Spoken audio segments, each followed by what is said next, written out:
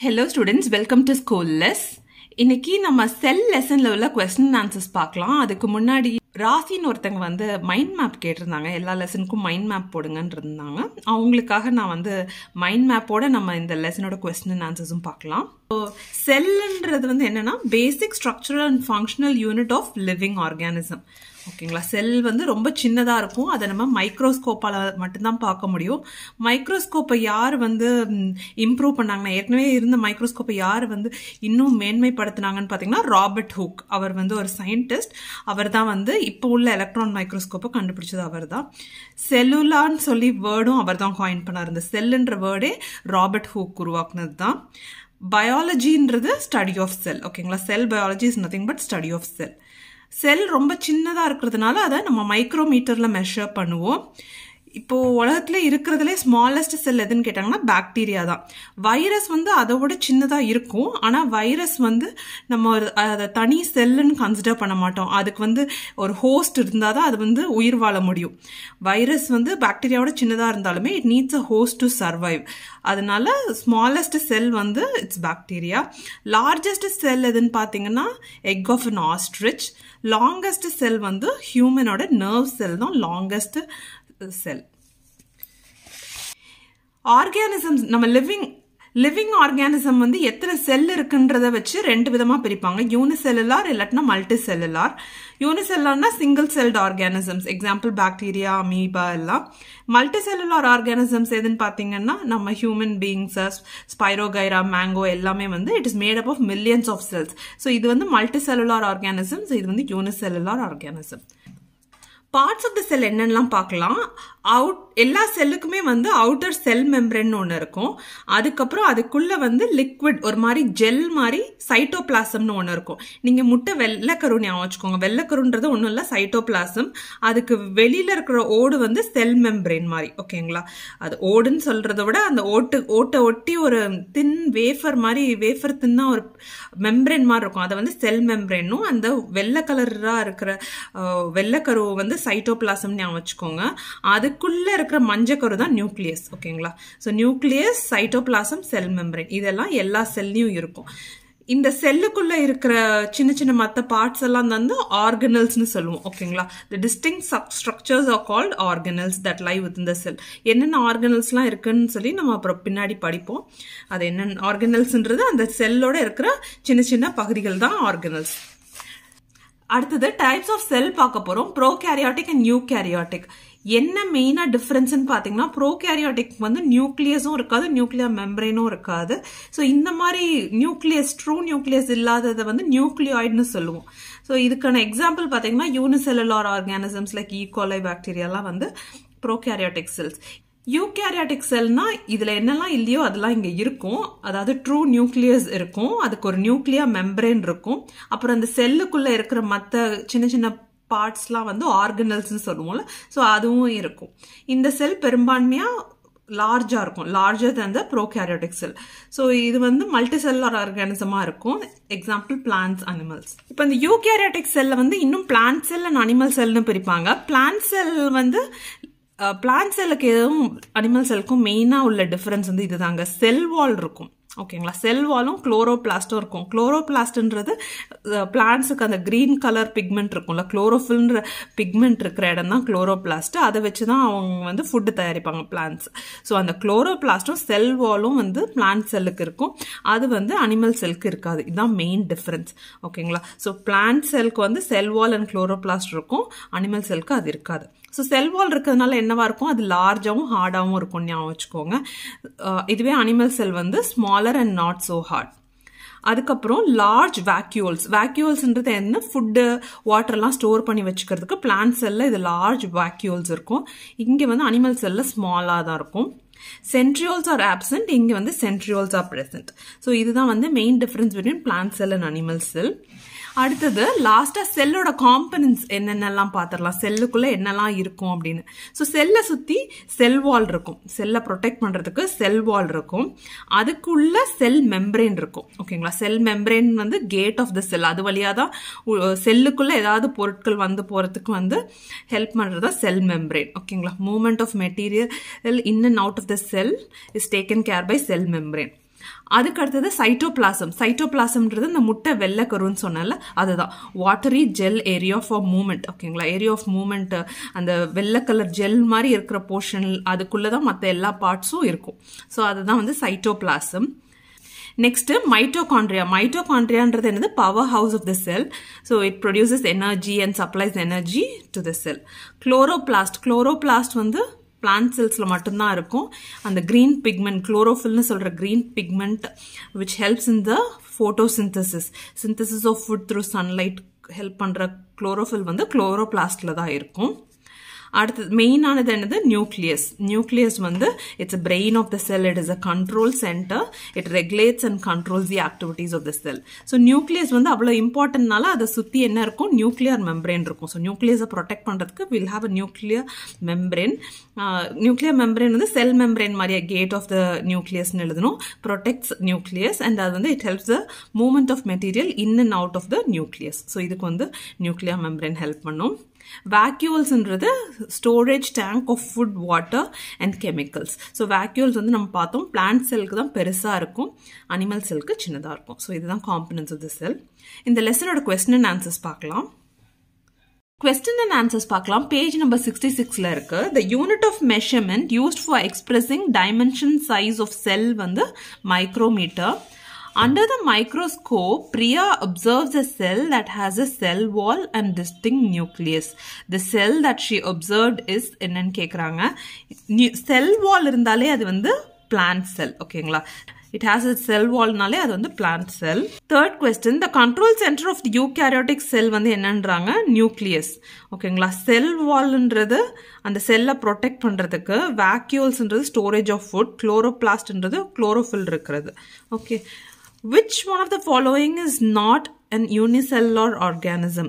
இதுல பாத்தீங்கன்னா yeast, amoeba, bacteria எல்லாம் single celled, spirogyra வந்து multicellular organism.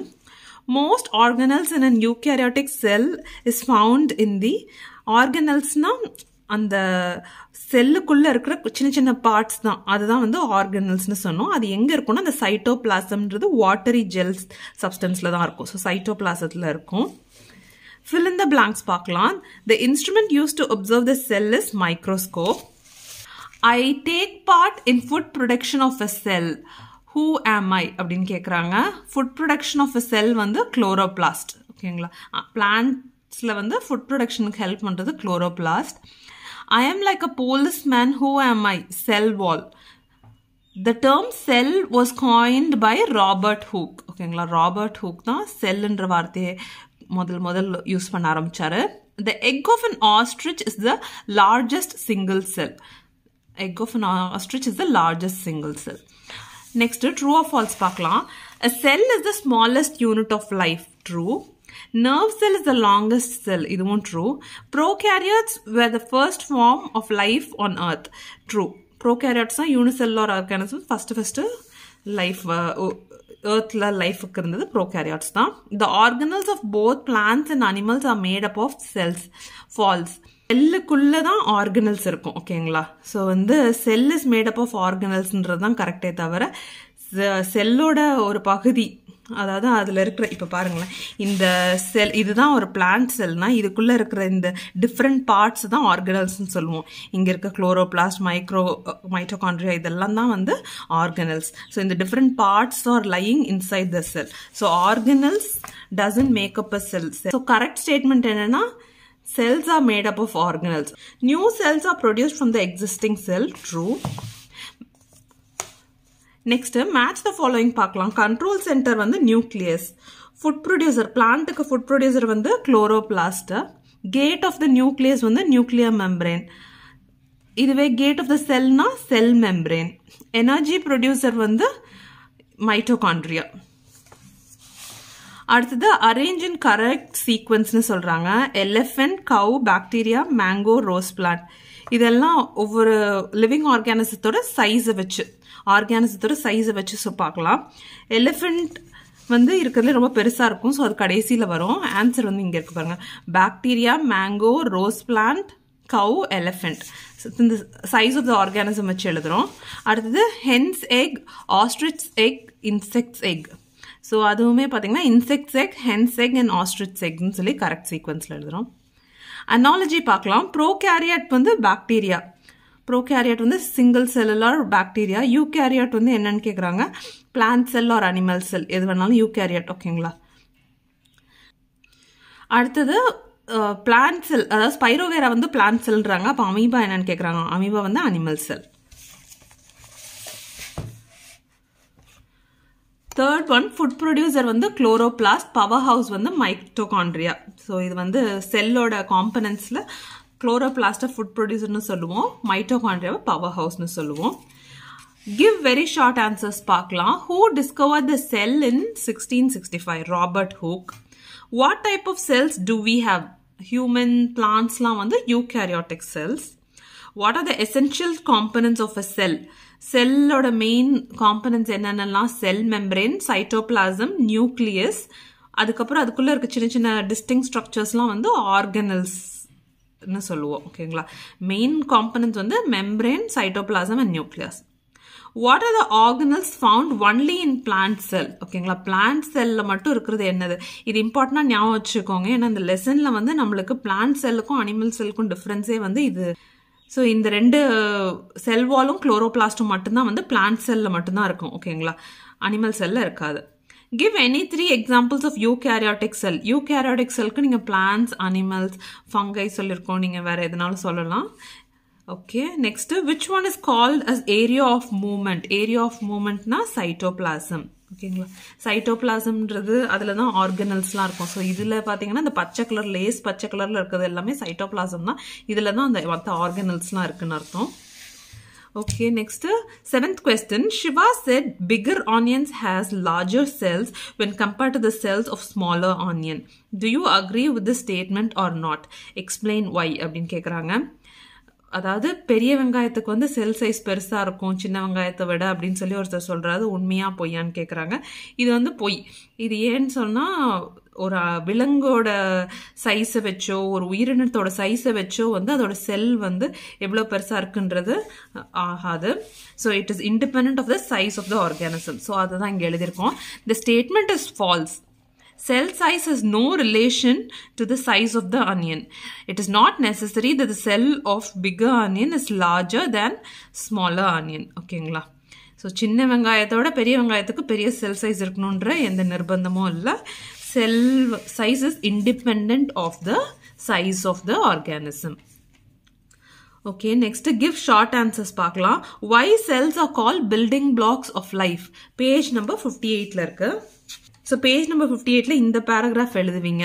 ஏன்னா அது வந்து பேசிக் ஸ்ட்ரக்சரல் அண்ட் ஃபங்க்ஷனல் யூனிட், அதுதான் வந்து எல்லா ஃபங்க்ஷன் கேரி அவுட் பண்ண ஹெல்ப் பண்ணுது அப்படின்னு சொல்லி இந்த பேராகிராஃப் எழுதுவீங்க. அடுத்தது, identify any 4 parts of the plant sell. So plant செல்லில் மெயினாக என்ன இருக்கும் அதை தான் நான் எழுதியிருக்கேன். இங்கே செல் வால் கண்டிப்பாக எழுதணும். செல் வால் இருக்கும். அதுக்கப்புறம் குளோரோபிளாஸ்ட். குளோரோபிளாஸ்ட் வந்து இந்த பச்சை கலர் உருண்டையாக இருக்குல்ல, இதுதான் குளோரோபிளாஸ்ட், அது இருக்கும். செவப்பாக இருக்கிறது மைட்டோகாண்ட்ரியா. அப்புறம் இந்த பர்பிளாக பெருசாக இருக்கிறது நியூக்ளியஸ். ஸோ இந்த 4 இது மட்டும் மார்க் பண்ணியிருக்கேன். Third question, distinguish between prokaryotic and eukaryotic sell. Page number 62ல இருக்கு. ஸோ இந்த இது ஃபுல்லாக எழுதிப்பீங்க. ப்ரோகேரியாட்டிக்கும் யூகேரியாட்டிக்கும் உள்ள difference.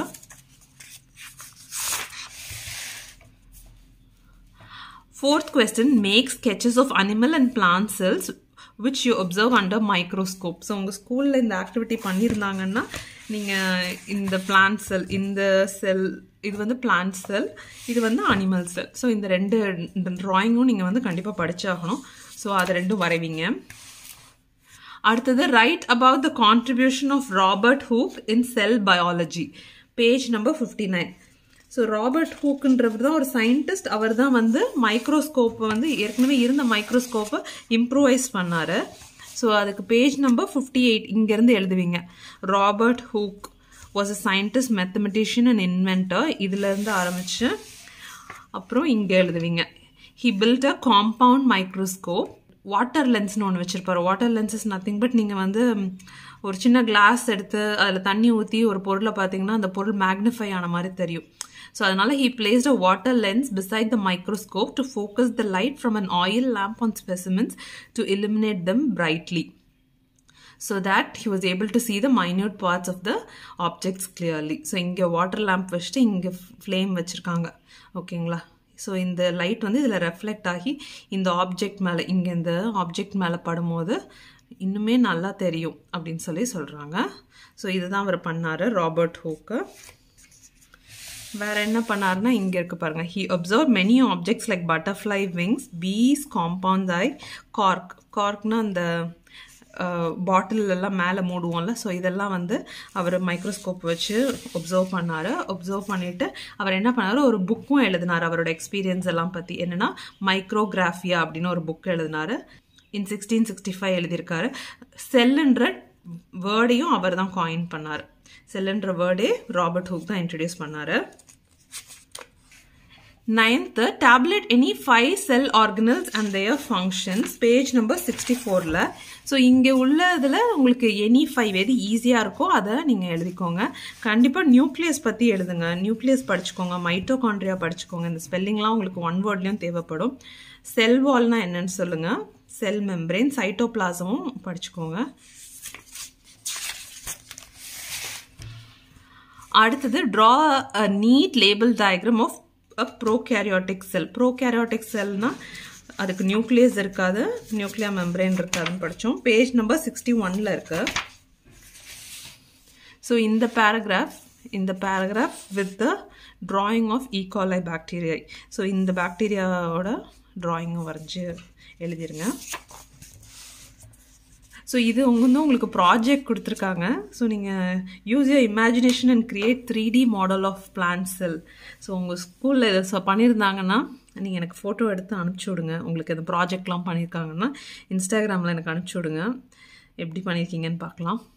Okay students, thanks for வாட்சிங்.